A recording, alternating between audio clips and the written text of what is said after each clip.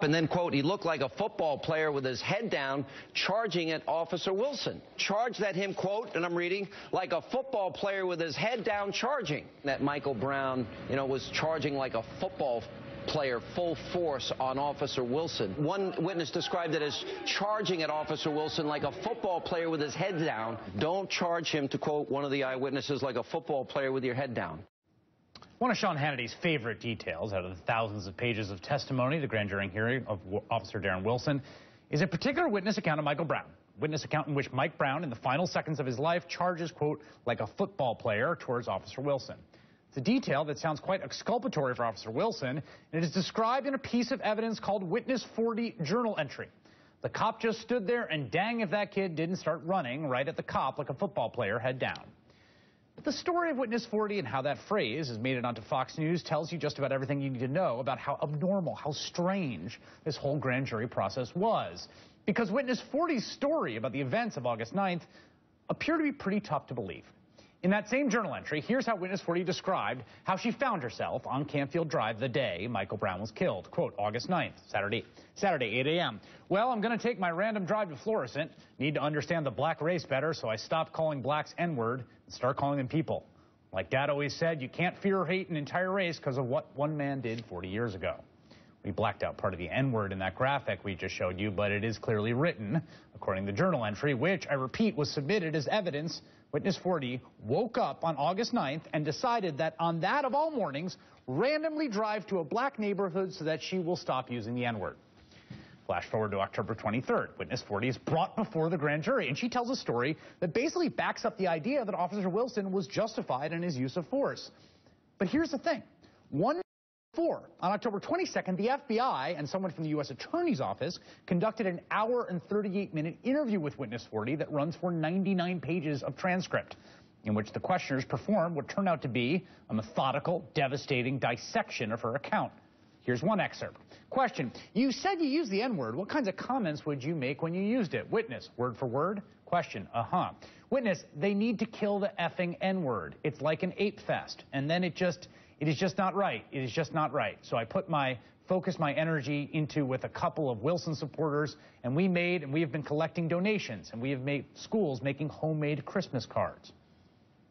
During one exchange, questioners suggest to her that she seems to have used internet accounts to fill in the blanks of her story. At various points, she complains about her short-term memory. At another point, they recited to her the various problems with her own story. Question, so you are posting racist things online, and you're telling us, your account, and then there are videos that don't show your car, and there's a map that shows you couldn't left the way you left from. Witness, I don't know. I don't know how I left. Question, but obviously we find out what people's motivations are when you say you posted things online that are racist, and you come in here and tell us an account that supports Darren Wilson? It leaves you thinking it is possible this woman wasn't even there that day. And here's the kicker. That whole hour and 38-minute interrogation, that itself was played for the grand jury before Witness 40 ever took the stand. At the end of her testimony to the grand jury, she then mentioned the journal. And that is how Witness 40 journal entry also made its way into evidence. This is apparently what St. Louis prosecutor Bob McCulloch means when he says he presented all the evidence to the grand jury.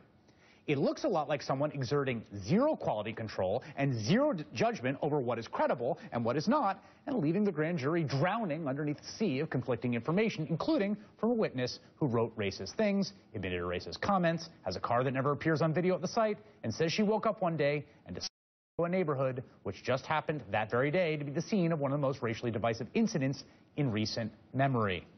And who happens to give an account that bolsters Officer Darren Wilson, and her story is still being cited by Sean Hannity just last night. Witness number 40.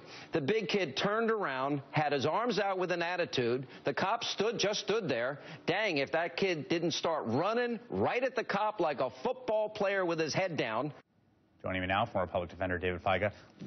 When you've read this, you've read the testimony, do you even think, as a lawyer, what do you think of this testimony? Well, the weirdest thing was the first thing I read was the journal entry. And I don't know about you, but just from that, forget the dissection, forget the fact that the maps didn't correlate with what she has said. It didn't sound like any journal entry I'd ever seen or heard of, right? Yeah. Most journal entries are performative. Yes, it sounds like it's right. They're reflective. They're like, oh, there's no, oh, I felt this way, or oh, I thought that, or oh my gosh, it was incredible. No commentary at all. It was more like, I saw X in his right hand. With his left hand, he reached thusly. Then he turned clockwise. It's like crazy. And you sit there and you read this and you're like, this just does not even have the vaguest sense of truth. And you have so this to me is, this is where we get to the problem with this whole process, which is that, well, at one level, yes, he gave them all the evidence.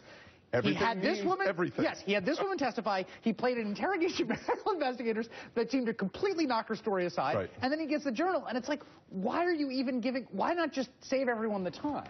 Well, because he obviously did not exercise any curatorial judgment whatsoever. Right. I mean, that's the answer. By the way, something Sean Hannity should do, since he's got it all. Right. I mean, it's one thing to use curatorial judgment, pull out this excerpt without mentioning the racist comments, without mentioning all the things that undermine her, right, and throw it up on the news. It's another thing to just sort of go, well, here you go. You decide, whatever.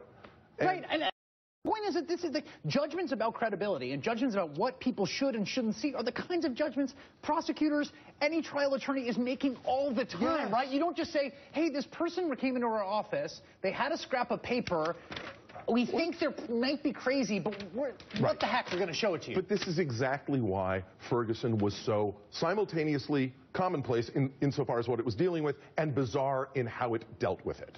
Right? Elaborate. Well, by which I mean, look, one of the reasons I think that Ferguson took off the way it did is precisely because it was emblematic of a much bigger problem, right? Which is black men being shot by cops all over the place under bizarre circumstances and often unjustifiable circumstances. So it was in its very banality that it was so explosive.